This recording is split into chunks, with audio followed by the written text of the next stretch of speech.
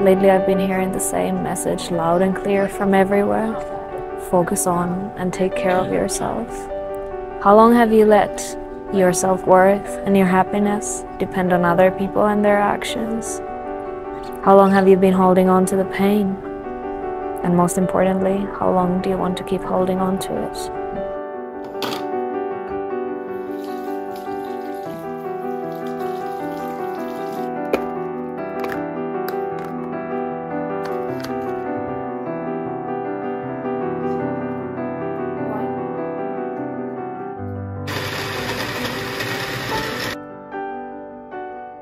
Let's get one thing clear in the beginning. We play many roles in this life. We're the son or the daughter. We may be the brother or the sister. We are the student. We are the employee. We may become the boyfriend or the girlfriend, the husband or the wife, even the father or the mother. You might be a frustrated daughter, a tired employee, or you may see yourself as a failed husband.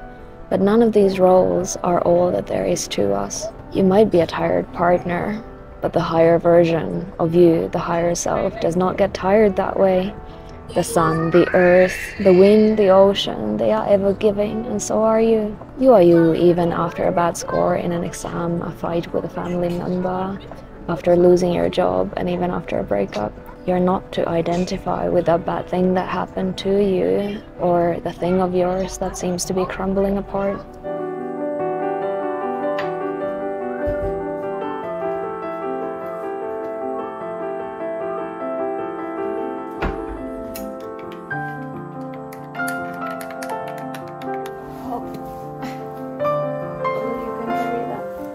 I'm the one carrying.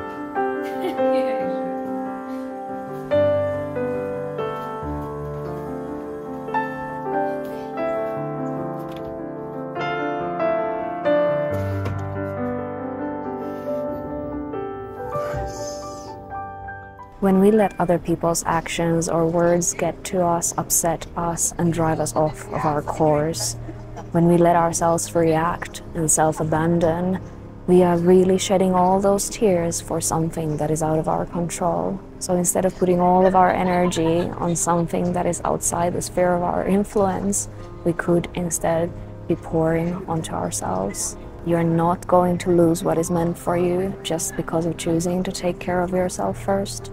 It took me quite many times of life kicking my butt before I realized to stop seeking for that validation from the outside, before I understood to not identify with the struggle, make it the centerpiece of my life that would set my mood and the pace of my life for the next few months. When life and other people seem to fail you, it's normal to try to control everything you can. But guess what? You do not have to fail yourself. You can show up for yourself. Work on your big goal. If you don't have a big goal, work on a small goal. If you don't have even a small goal, do something you love. And if you don't feel like you have love for anything right now, do something you at least like. And if you feel like you don't even like anything right now, brush your teeth, wash your hair, cook a nourishing meal, have a good night's sleep, move your body. Just literally be a human and take care of yourself like you would take care of a beloved one, a family member, or a child.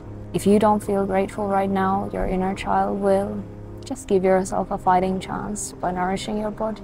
Our true nature is not of misery. It does not look like unregulated nervous systems, panic attacks, fights, jealousy, lies, denial, passive aggressiveness, betrayal, or fear. Our true nature is that of peace. There's so much creativity and wisdom inside of you that is waiting to get out if you just let it flow and stop trying to control everything around you. It has taken me many days of trying to pick myself out of bed, many cups of comforting tea, many circles with my fellow humans, and many visits to sacred places to remember one thing: I am capable, and there's proof. It was an evening when I felt like nothing I did was giving me the results I wanted. Everything that mattered to me, I was failing at. As usual, I went to the dance class.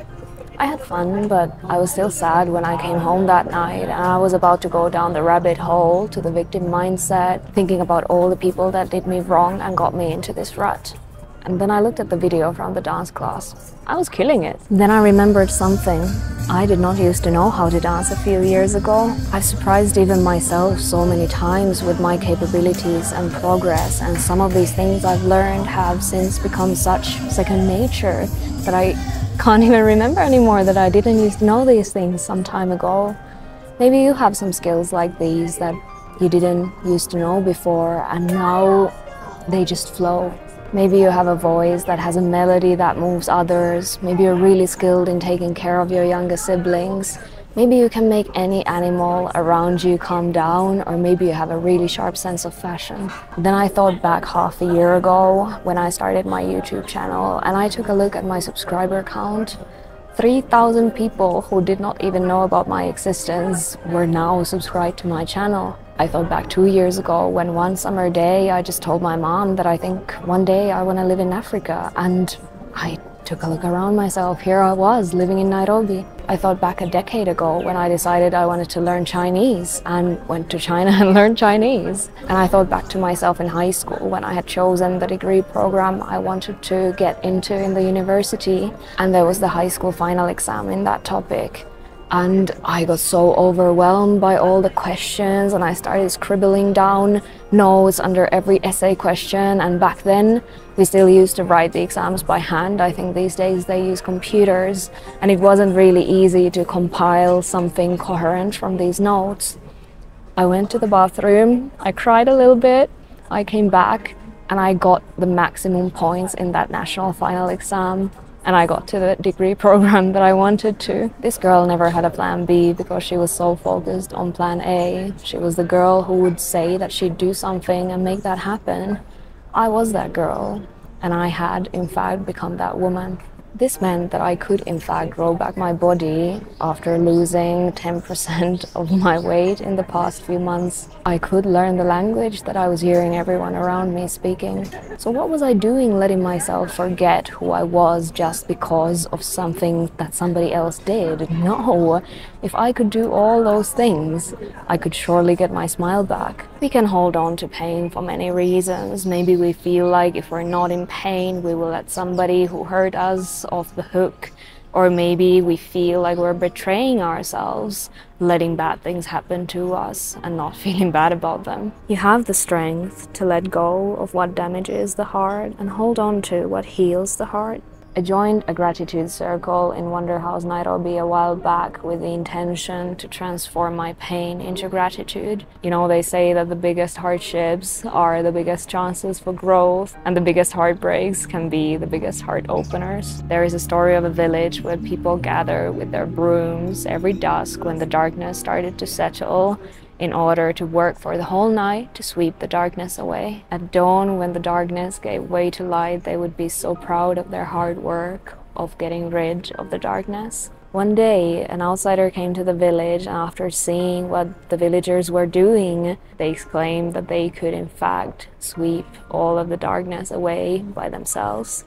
The villagers couldn't believe this because it took the whole village, right? But they decided to give it a try, and they went to bed, and in the morning they were amazed. This person had, in fact, all by themselves managed to sweep away all of the darkness. Ignorance can make us work and sweep way harder than we in fact need to.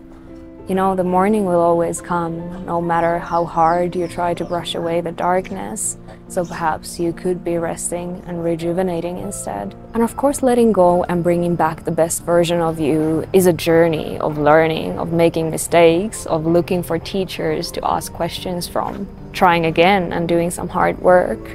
There are still many dance moves that I don't get. Some of my videos are complete flops. It's been 2 years since I decided to live in Africa, and only now do I have some stability in terms of staying here. I've gotten a weird look from a Chinese man whom I told when I was learning Chinese that I want to take care of him, when I actually meant to say that I want to come to say hi to him. But something I've come to realize is that people around me are actually way more tolerant towards my mistakes than I am. I hold such high standards for myself and others. And there's nothing wrong with having standards, but we also need to balance it with some grace. Have you ever made a mistake? We all have. And most of the time there is something that we can think of, something we did or said. We wish we could go back just to not see the pain we caused somebody else. Maybe they forgave us. Maybe we forgave ourselves.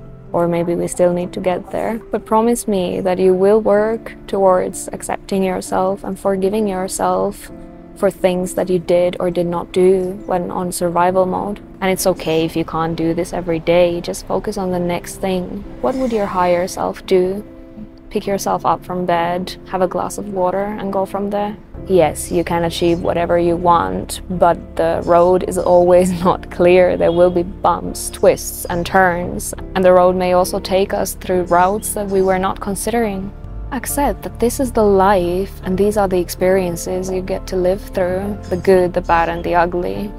There might be tears, apathy, lack of direction and meaning, but there are so many good things left for you to experience. But pick a path, pick yourself, and that path will take you forward, and there's no point of getting stuck and sit there in the middle of the path in a crossroad. If you can pick yourself. Sometimes trusting life again might just start with the decision to trust.